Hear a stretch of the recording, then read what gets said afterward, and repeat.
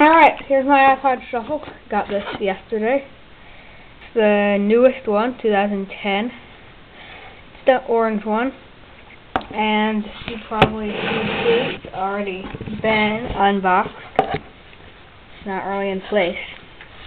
But I put it back together sort of the way it was, just to show you what it's like. Alright. So, open it up, and inside, on a little plastic thingy, is the iPod Shuffle. I got the orange model, and I'll get to that in a second. In the box, focus, whatever. Open it up. It's a little start here guide. Just some simple directions on how to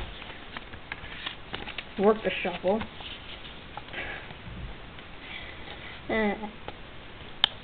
This is volume up, this is volume down. It's kind of pathetic, but it is kind of tiny and nicely fit for the little box. Alright, I'm kind of running out of time on my SD card. A little product information manual with warnings and stuff. This is actually the bottom. There's a same as third generation. It comes with this little miniature charger that plugs into the headphone jack, and it's our earbuds without any controls. And that's about it. It's a nice little box. And so this is 2 GB. It's the only version that they made.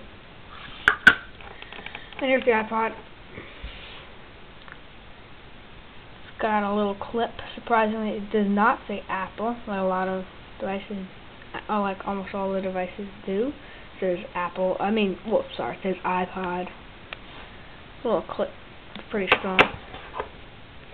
So it's like the second generation, but a little bit cut out and bigger wheel. It looks kind of gold.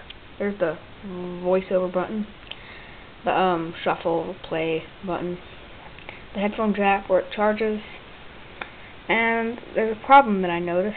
If you try to open the clip, it usually presses this button. That's the only problem I noticed. Otherwise, it's a good product. Oh, no plastic on the bottom like the old ones. Well, bye.